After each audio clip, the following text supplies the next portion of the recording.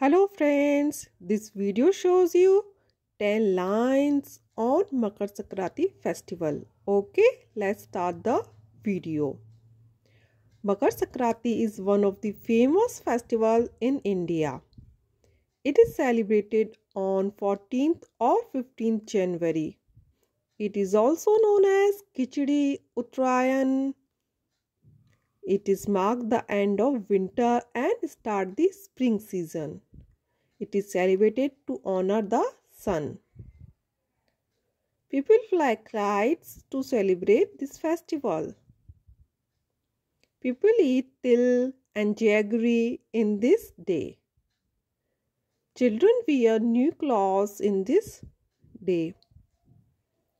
People donate sweets, cloth on this day.